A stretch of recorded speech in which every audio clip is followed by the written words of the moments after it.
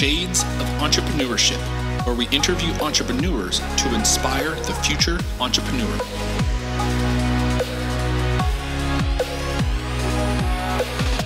I'll be your host, Mr. Gabriel Flores.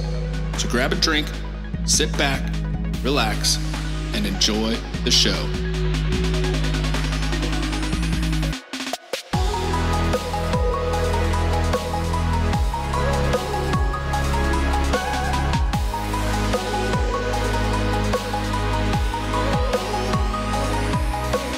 My next guest is on a mission to teach 1 million women how to play the game of poker. She is a thought leader and frequent speaker on gender equality, where she inspires audience to take action and create change in their communities and organizations. Please welcome the president of Poker Power, Erin, Lydon.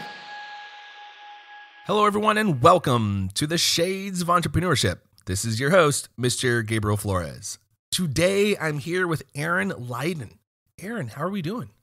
I'm great. Happy to be here. I'm excited. Very unique business that we're doing, Poker Power. It's really actually engaging women and getting into poker playing. But before we get into all that, I want to know, who is Erin? Give us a little background.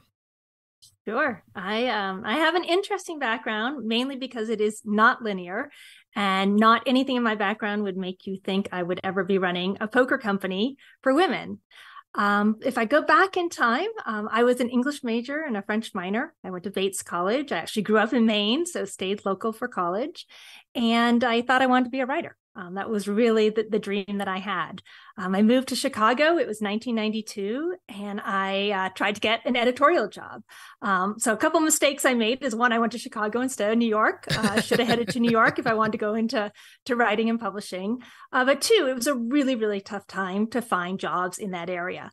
I did land an editorial assistant job, which is really the lowliest of the low. I was mostly just correcting manuscripts with a red pen, and quickly realized that is not the job I wanted for the rest of my life. I left that. I actually very serendipitously said yes to a babysitting job, which you have to understand that, when you're a young woman and you're 23 and someone asks you to babysit, you usually say no. You feel like you're beyond that. I said yes because I knew this woman was going to have a really good pantry with amazing food, and that's not what I had in my little tiny apartment in Chicago. I said yes, and it changed my life. And the reason it changed my life is she became my mentor, number one. She also hired me to run the largest foundation in Chicago. So at a very young age, I was 25 at the time, I was promoted to be the director. And so I was running a cancer foundation. I was fundraising for Northwestern Memorial Hospital. And to be honest, I had a Rolodex that most CEOs would be jealous of. And anyone I called up looking for a donation who was a senior leader in Chicago would take my call. Shortly after that, a couple of years later, Joan said to me, it's time for you to do something else, time to do more. And she wrote my recommendation to go to business school. I only applied to Kellogg. I said, if this is meant to be, then that's where I'm going to get in. At the time, it was the number one business school in the world. It still pretty much is. And I went there thinking I would stay in healthcare management. What happened is that after year one, I realized that all the people who were going to make a whole lot of money were not going into healthcare. They were going into banking.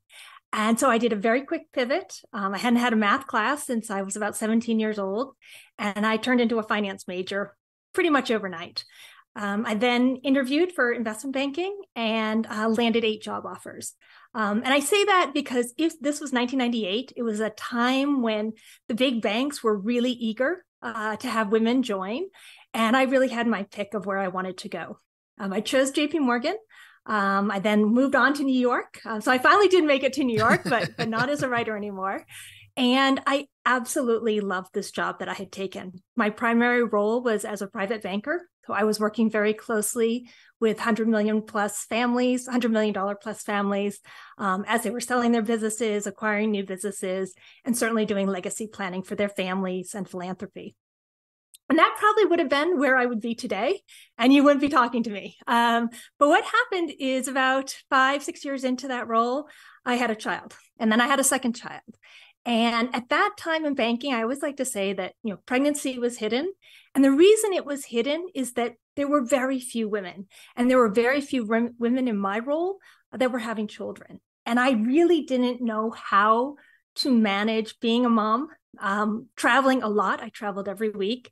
And I wasn't very good at it. I wasn't very good at being a mom. I wasn't at all good at being a wife. And I really wasn't holding up my end at work either. So I made the very difficult decision to leave banking and stay at home. And when I look back on that decision, it was very pivotal for me because I never imagined myself being a stay-at-home mom. I had worked so hard to get to the success that I had. But I also didn't feel like I had any of the resources or the support system. I had no family nearby. And I really felt like I was up against the wall without a choice. So I did stay home. And that was great for my girls. I have 2 daughters who are now in college and heading on in life. And about, I don't know, I guess 5, 6 years into that, one of my very original JP Morgan clients reached out and said, you've got to get back. You've got to get back. And I took on a few board leadership roles from some small companies, so a public company and a private company. And it was exactly what I needed because I was serving as an advisor. So I was very much, back in the business world, talking the talk. And that really was my jumping off point to focus on startups. And shortly after that, I went to Evil Geniuses, which is an esports, legendary esports company. And from there, I was asked about Poker Power. And that's where the story gets interesting because when the founder of Poker Power told me about this idea to teach young girls, so really teenage girls, to play poker, I said, that's the stupidest idea I've ever heard. And I can say that because I've known her 20 years and she has lots of good ideas. But I didn't think this was one of them because I knew from my days on Wall Street that women don't play poker and girls certainly don't play poker.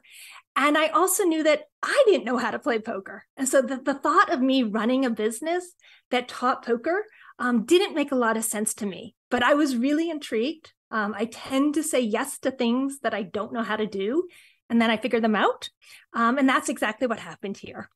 So you fast forward just a little bit more. And I joined at the time, it wasn't even a business. We were really just an idea on the North Shore of Chicago. And I joined 3 weeks before the lockdown of the pandemic. And so what I thought I was going to be doing, the type of business I had hoped I would be running, changed overnight. And we very quickly had to pivot and create a virtual curriculum that we could scale and deliver globally. And you have to remember, this is when nobody knew how to share screen. Nobody knew how to be entertaining, in our little constraining Zoom boxes. But we had a mandate to get this done. It was also at the time in the world that every company was looking for an engaging way to get their employees back, turning on their cameras and interacting with each other. And so while the pandemic was very challenging, it ended up being a perfect storm for Poker Power. And I'll stop there and we can talk more. No, that's phenomenal. Absolutely phenomenal. In fact, I kind of want to take a step back before we get into Poker Power because I think you dropped some phenomenal nuggets. And I like what you mentioned in regards to your philanthropic work in the past in regards to CEOs would love to have your Rolodex, which is true. I believe true nonprofit workers, true fundraisers have a phenomenal way of building relationships and trustworthy relationships. How do you build a trustworthy relationship so individuals are willing to come? Because I think that's also important for an entrepreneur to know, right? How do you build these trusting relationships for them to come back? That's such a good question. And I've been a leader for a long time. I started, leading a business when I was 25 years old. So it's a long time ago. And the one thing that I can say I've always done is I have built those relationships, and I do it because I'm not interested in the transaction. I'm not interested in the one-time deal that we can get done. I'm very much interested in what can we build as partners. And as you know, when you're building something, there's always give and take. There's always things you can and cannot do. I look at it really with a long vision of I am committed to working with you. I want you to work with me or with my business. And the way we're going to get that done is by building loyalty, by helping each other out. And often one of us is going to have to give up a little more than the other to start with. But over the long time, it's going to all even out and we're going to have a really strong partnership. And I certainly do. I'm still in contact with many of the people who are in that original Rolodex that I have. And they're always intrigued to see, what am I doing next? Because it's usually not what you expect. But I think it's because I am so focused on my network and being really genuine within my network that I'm able to pick up the phone or send the text nowadays. I don't really pick up the phone and reach out to anybody. So in regards to that, one of the things you kind of mentioned too, networking. So for an aspiring entrepreneur, somebody that's not very aware of building networking, how do you start to build a network? Oh my goodness, this is such an important question. And it's much more than just handing your business card out, or, many of us now have, virtual business cards that we send along to people. That's really not it. You have to have something that you can offer to someone that is of value to them. And that's what I have found throughout my entire time in business is I have to be very quick, because most people don't have a lot of time. So you have to be very quick with your value proposition, or even think about it as your elevator speech. I remember when I was at JP Morgan, I distilled my elevator speech down to I make rich people richer. And that always got someone to laugh. Love it. Oh, I love but that. they also remembered it and they were curious, because I wouldn't even say where I worked. I wouldn't say what I do. I make rich people richer. There's almost no one on this planet who's going to not say, well, how do you do that? And while what I was doing might not apply to you or be able to work with you, I'm going to start to have a conversation with you. And that's what you want. You want to be interesting. You want to make sure that you are exceptionally good at listening. I have found, particularly when you're at a conference, you're at a networking event, unfortunately, you're going to have to say yes to those things. You're going to have to get out there and physically be interacting with people. I think post-pandemic, that's critical that you physically are there. And then you have to really ask the questions and then listen to the answers. I have, for my entire life, I have kept notes. So I know a lot of details about what someone will say to me, and I just jot it down. And I'm still very much a pen and paper type of person. And that's why I can remember, where you traveled last, where your kids are going to school, the things that would be interesting to you that aren't necessarily just business related. I've spent a lot of time overseas. And one of the things I always realized is that deals get done because of the relationship. And the way you build the relationship isn't by getting right to signing of the contract. There's a lot of dancing that has to happen. You got to hold hands before you get kissed.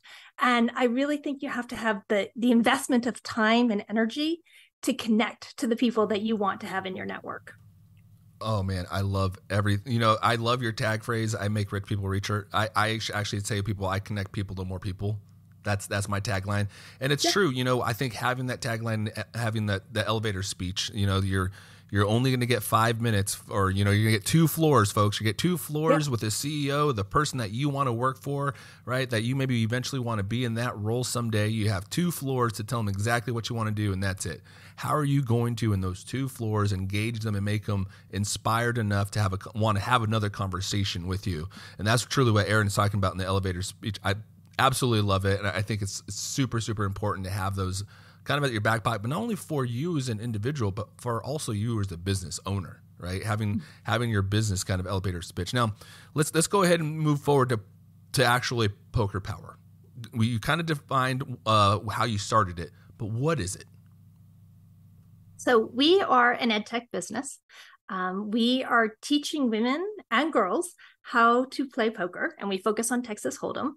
And we're teaching the game of poker so we can really teach skills and strategies that will be beneficial in life. And so it's simply put is, we teach you how to play the game, but we also are teaching you the game of life. And the way that we do this is twofold. We have an entirely turnkey virtual curriculum. We deliver it 24/7 across 40 countries every single day.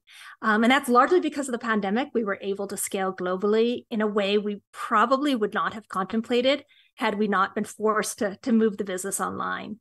But what has happened since the pandemic has started to subside is that many of our partners, both corporate and higher education, we work with quite a few universities, they came to us and they said, well, we have so much fun with you virtually, but we really want to play poker together. And will you come on site? And this takes us back to our origin story of that is how we used to teach poker. And that's how most people think of the game. So we have built a very robust curriculum. It's 12 lessons. Each is 1 hour. So if I deliver that virtually to you, you're going to spend half an hour in a big Zoom room all together. And then you go into the small breakout rooms and you play poker for 30 minutes on an app that we built. And the reason we built the app is we needed a safe space for our community to play and engage and learn. And we also know that there really are not gender neutral poker apps in the marketplace. And so ours is the first, and it's a teaching app. There's no real money that transacts in that app. It's truly for learning and playing with the community. So that's the virtual business. And then the in-person business is much more of a VIP bespoke experience. And we come on site for 90 minutes. I'm usually the one doing the keynote. So I do a keynote on why poker matters, especially for women in the workplace. And then we do a poker 101 at the front of the room. And then everyone who's there plays at the tables. And we have one teacher for every 10 participants.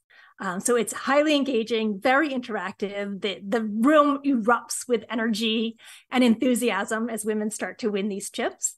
And what many people don't realize is that, poker is a very social game. There is a reason why men have Thursday night poker nights. It's not just about the poker. And women have been excluded from those arenas. For most women have always been excluded, and they really don't think about wanting to join that table. It doesn't feel comfortable to them. But as soon as they see that there's this opportunity to, one, play a competitive game that's highly strategic, and then two, start to develop those social relationships and those networks across the poker table, it brings women back. And then you just win a pot of chips, even though they have no real value. Doesn't matter. We have video after video. We turn them into reels where women are scooping all the chips back. And it's this look of confidence that comes across their faces because they never imagined themselves playing this game. All of that then starts to translate to the workplace, which is really the North Star of poker power. I don't actually care if you ever go into a casino. I don't care if you ever play real money. That's not what this is about. This is all about taking the strategies and the skills of the game and translating them to become better at negotiation, better at problem solving with imperfect information, better at getting comfortable taking risk. There are a number of skills that you can hone at the poker table that directly correlate to career advancement and, really success, whatever your definition of success is. I was thinking that the exact same time as you're talking about the poker, I'm like, man, I'm thinking about all the different strategies you have to put in place, all the risk factor, the really kind of understanding, but it also correlates to actual true business life, right? Which is really, really cool concept. And I really do like the educational piece too. Now, you mentioned you kind of started before the pandemic and then you guys had a pivot. What was the original kind of focus before the pandemic? And then what did you pivot to? Yeah, so prior to the pandemic, we were teaching high school girls. So it was really an initiative on the North Shore of Chicago to help young girls be better prepared, not only in the classroom, but also for that first step onto the ladder. We know that young boys who are then going to become their male colleagues, when they're 21 or 22, they grow up playing this game. They learn it at summer camp. They learn it because grandma or an uncle has taught them, and they don't even think about it. They don't even think through the gameplay, what skills they are building, because they can't actually remember not knowing how to play poker.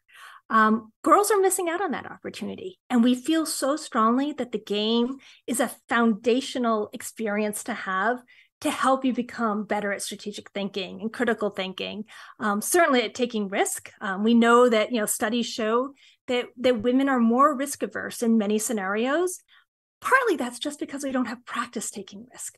Boys are taking risk on the playground from kindergarten. They're pushing each other around, they're kicking the ball, and the girls are going down the slide and playing on the swings.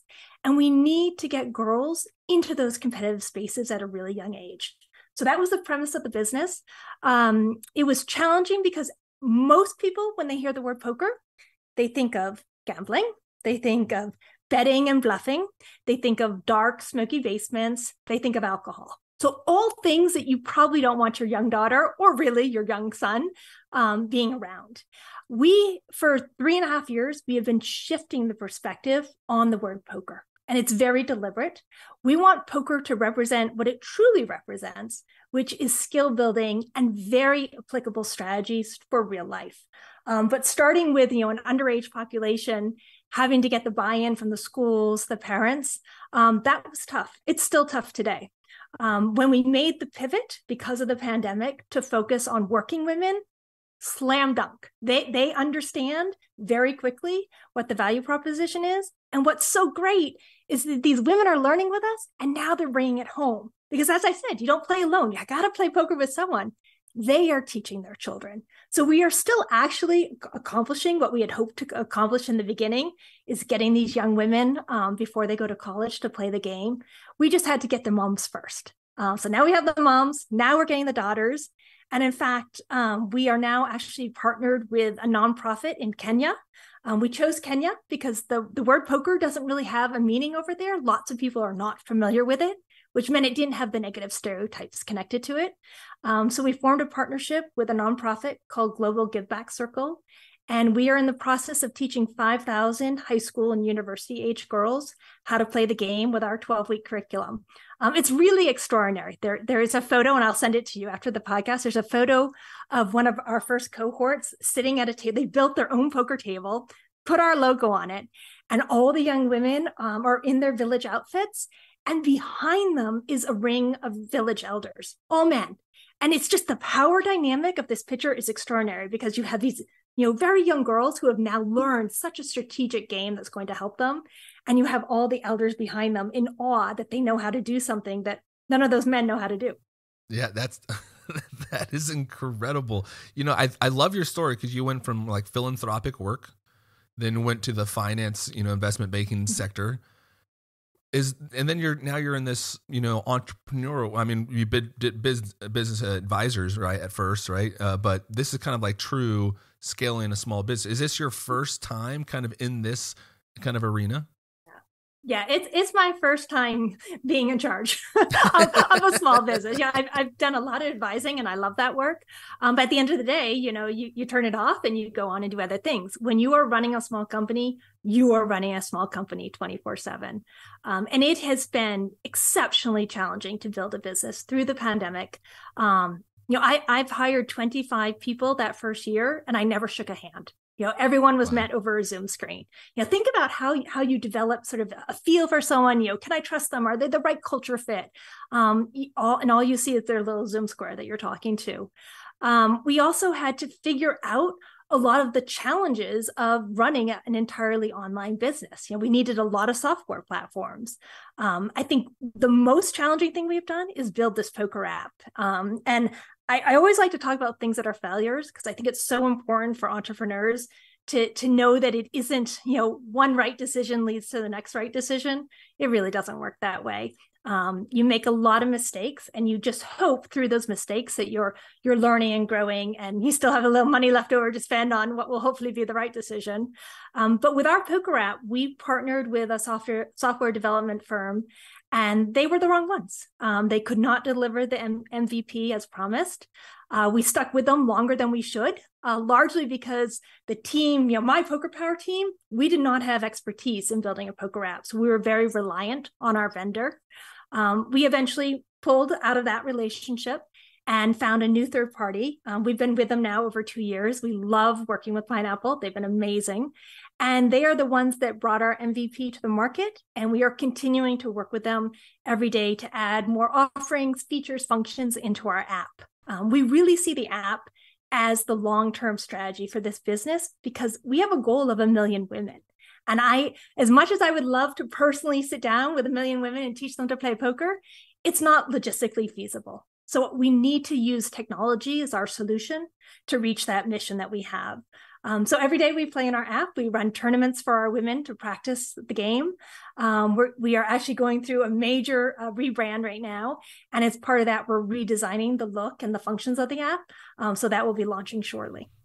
Perfect. And then you use the acronym MVP for the listeners at home that may be unfamiliar with that. Yes. What does that acronym mean? Yeah, so a minimum viable product. And so that's really the first thing that you put out with an app is something that your super users, your testing population can start to play with. And what you're really hoping they do is they keep breaking it. Because particularly when you're a small business and you're building an app, you have a limited number of people who are available to go in and test the product. Our product, the only way to test it is you actually have to play poker on it. And your listeners may not realize, but poker is not like chess. It often is, used in the same sentence. But chess is perfectly solved. There is a proper place to put each of your pieces.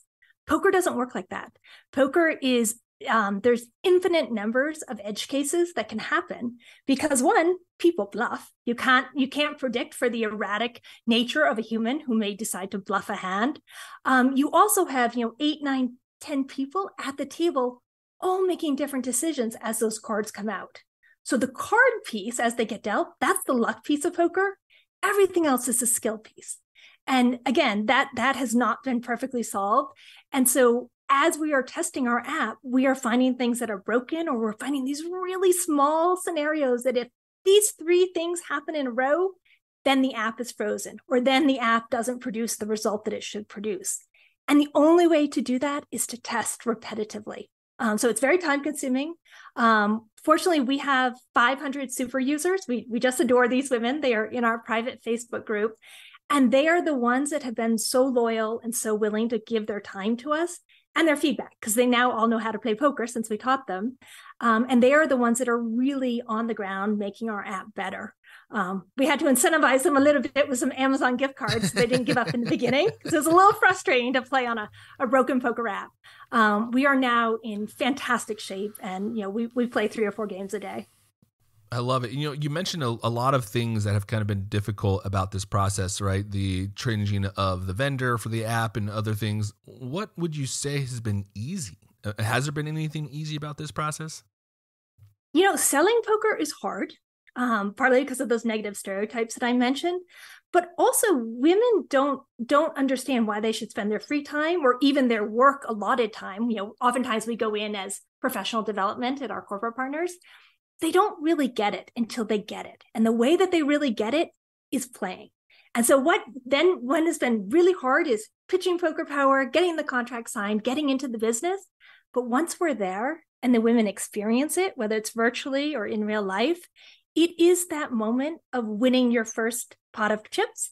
It is that moment that the first time you bluff and it works. That's the easy part of poker. Because if I can get you to have those experiences on day 1, I know you're going to come back for day 2 and 3 and 4, and you're going to continue to play this game. And the retention of our customers is so important because you can't really get good at poker, which means you can't really translate the skills of poker to your real life until you play repetitively. So we have to make that day 1 experience phenomenal. That piece is easy. I have 20 incredible women who are the teachers. They are the front line of Poker Power. They have the most interaction with our community. They are the ones that tell us what we need and what the community likes and doesn't like when they're playing. And they have a really good feedback loop for making those changes. But I think startups, the way I often describe it is, you run into a wall every single day, you bounce off, and once in a while you break through. And those breakthroughs are honestly what keep me going. I like challenging things. The startup world is not for everybody. You have to have tremendous stamina. And you also have to be really optimistic because there are so many things that can go wrong. I just think about when we went back to doing in person. Well, now we're at the mercy of, I have a travel team. So these 5 women who fly around the country for us. So we're at the mercy of the airlines. We're at the mercy of bad weather. We're at the mercy of the lost Uber. We actually had to figure out, how do you transport 5,000 ceramic poker chips, because we have custom made poker chips. How do we transport those physically? They're very, very heavy. You don't imagine this, but we had to calculate what's going to be the overage charge, the extra baggage charge as we're shipping these chips. So there's all these sort of logistical decisions that happen, which then affect what price you're going to charge your customers, because you want to make sure you have a good margin. And you can't just go at it like, oh, we'll figure it out. There's no we'll figure it out. You actually have to really do the analysis and use all the data you have. I'm a big fan of people capturing data.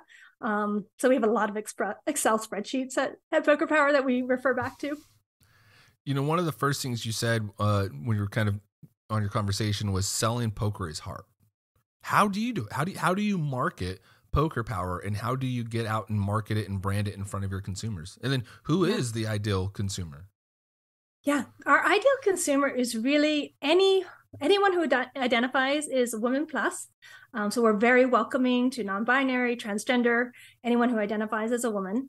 And what we're trying to do is tap into that part of you that wants to accelerate a career, have more success in the classroom, or do something that is personally going to be really good for you. We think of ourselves as the Peloton of poker. And what I mean by that is if you get on the Peloton bike every day, you're going to do okay. You're going to be in good shape. You're going to feel better. It usually has transformative aspects when you start to exercise every day. Learning poker is the same thing. If I can get you to play poker every day, and for 15 minutes a day, you're making strategic decisions, you're having to decide, do I raise, do I fold, do I bluff here? And you do that day after day after day, it is going to shift how your mind approaches problems in the real world. When we meet, one of the things we learned early on is we would get referrals to CEOs, which is great. I'm so grateful for the referrals that have come in. But those were my wrong decision makers. The person I really needed to be speaking to was the person who was the head of the employee resource groups or the head of DE&I, because those people during the pandemic, they had budget to spend. They had a mandate to get the employees online doing something with their cameras on. And we popped up as this really innovative. At the time, we made ourselves very cost effective, and we delivered. We delivered day after day after day to build those partnerships. When I talk about poker, I never start with poker. I always start with, tell me the problems that you're facing. And if it's a one-on-one conversation, tell me what you'd like to be better at. Because I'm almost certain one of those things you're going to tell me you want to be better at, I can then move that into the poker arena and explain why playing poker is going to help you negotiate better. It's going to give you more confidence. It's going to give you, the courage that you need to go ask for a promotion or a raise.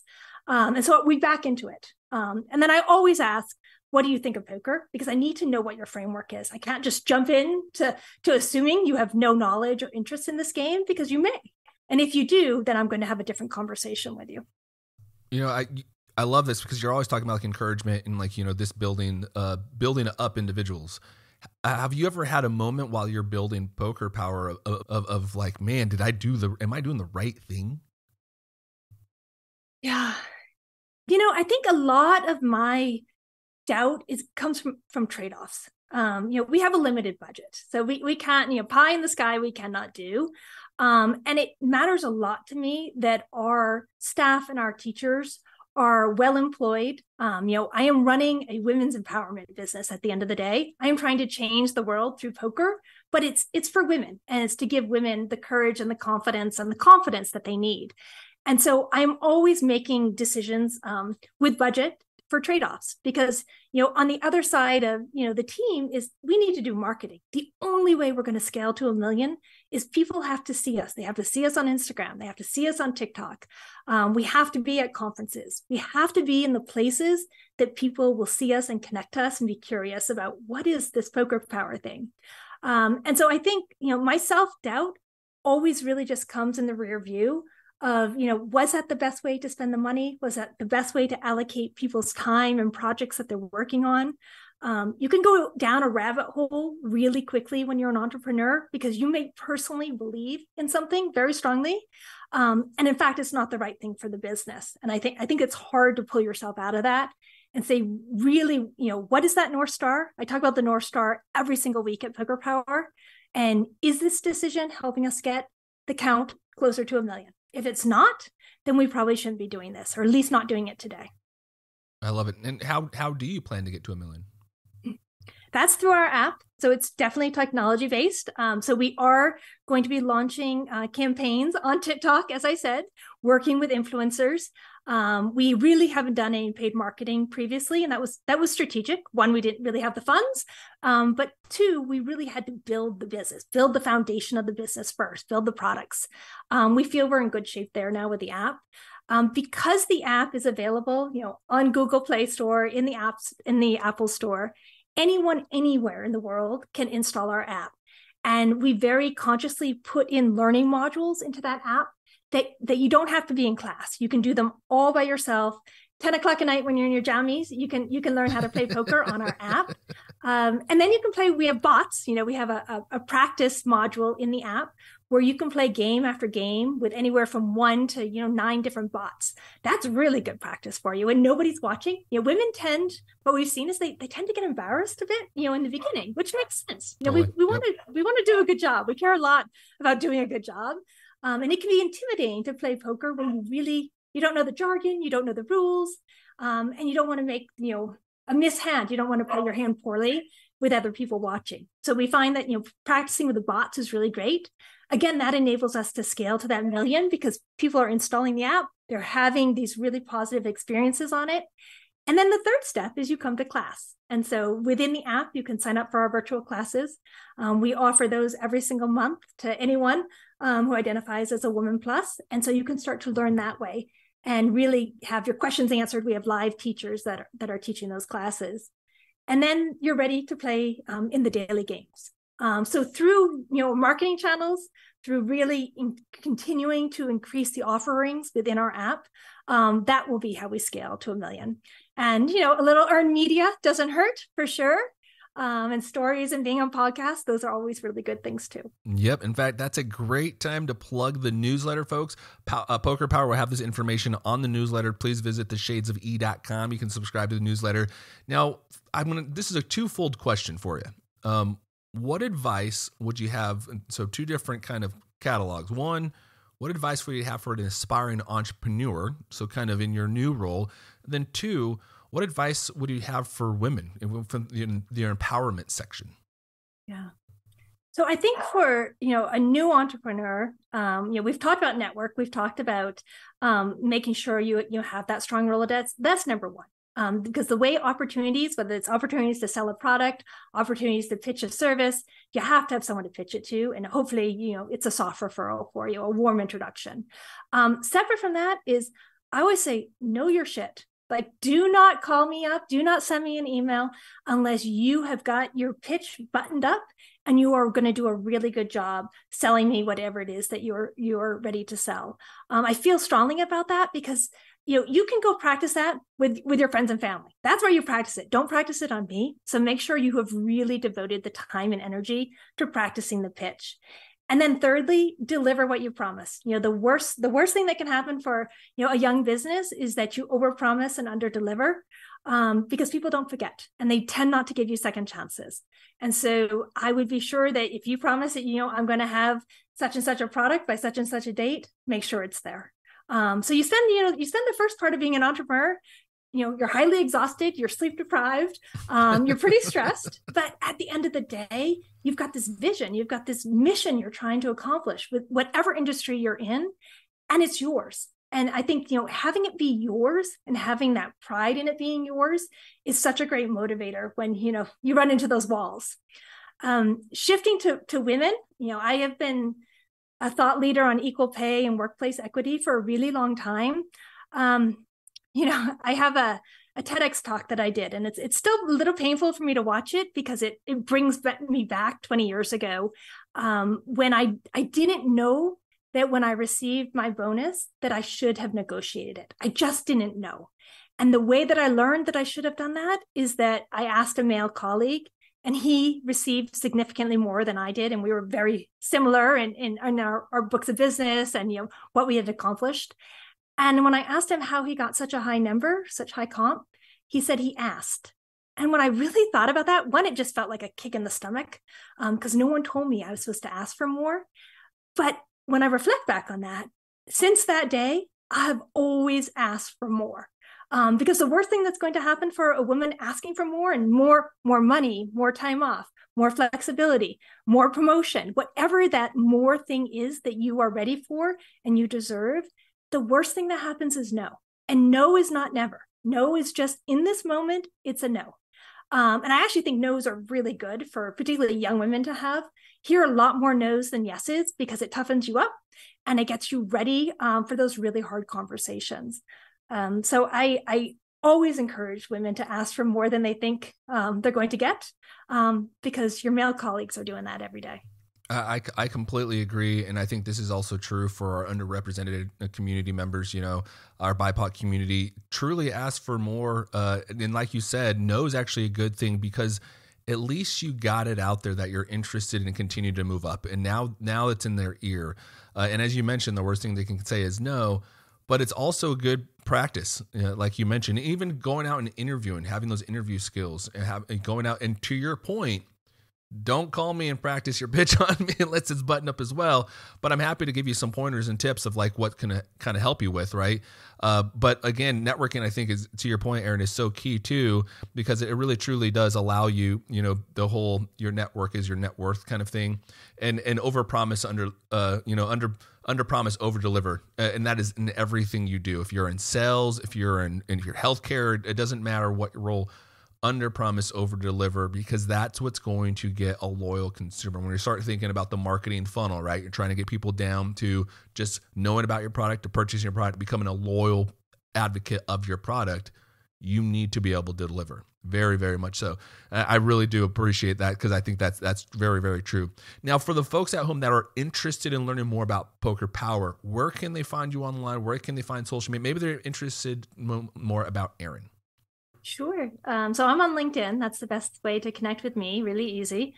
For Poker Power, if you go to pokerpower.com, that takes you to our homepage. And from there, you can read all about the business. You certainly can sign up for our virtual classes that we deliver over Zoom. And we have everything from beginners all the way to advanced lessons. So depending on what knowledge you're bringing to the table. And then thirdly, I would say install the app. That's really the best way to get started, is go to the Google Play Store or the Apple Store. And our app is called Poker Power Play. It's very purple, so you can't miss it. And you install that. And right from there, you can start with those learning modules. There are 14 of them. They take about 5 minutes to complete. Each of them has a really fun quiz at the end. So not too much high pressure, but definitely testing your knowledge. And then you could start playing against the bots. Man, I'm really excited about this thing. I'm going to tell my wife about it, because we actually like to, she's actually much better than me, and she'll tell you about it in negotiation and blackjack. She will not let me down for that one. But I really, really love this information. In fact, this information will be on the newsletter again, so please check out theshadesofE.com. Erin, phenomenal conversation. Really excited about what you're doing with Poker Power. I really see it kind of growing. I truly believe in what you're trying to do and trying to make it from an education perspective. I also like the way you're trying to change the view and the perspective of poker. Like you mentioned, we're trying to get away from that dungy, smoky kind of perception. I think that's exactly what the kind of community needs. Is this is truly a fun game, and it doesn't have to involve money all the time, right? It truly can involve just poker chips on a Thursday night around a table. In fact, it takes me back to my mom when she used to play bunco back in the day, that old bunco. So but this is. Are you from the Midwest? That's a Midwest game. I think they brought it out from the Midwest, man. But yes, so phenomenal conversation. Is there anything else you'd like to let the folks know before we let you go? Yeah, I always tell listeners, if they're feeling a little trepidatious about poker, largely because you have stereotypes that might keep you from taking your seat, it's so important for you to set those aside. I always say, make a bet, take a risk, and bluff if you have to. But you deserve a seat at this table, and the table is whatever you want. You deserve a seat there. And I truly believe that learning to play poker is one of the fastest ways to turbocharge success and acceleration for your career. So I was very trepidatious to play. I didn't think I was going to like this game, and turns out I play every day now. So I strongly encourage you to take a risk on Poker Power. Thank you so much. Erin Lydon, Poker Power, making rich people richer. The best tagline I have heard. Oh my goodness. I love it so much. Thank you again so much for coming on the show. For those listening, please follow me at The Shades of E on Instagram, LinkedIn, and Facebook. We will also have Erin Lydon and Poker Power information there on the Shades of E website in the transcription of this conversation. So thank you all again, and have a great night. Thank you for tuning in to the Shades of Entrepreneurship. For more information, please follow The Shades of E on Twitter, Instagram, Facebook, or visit theshadesofE.com.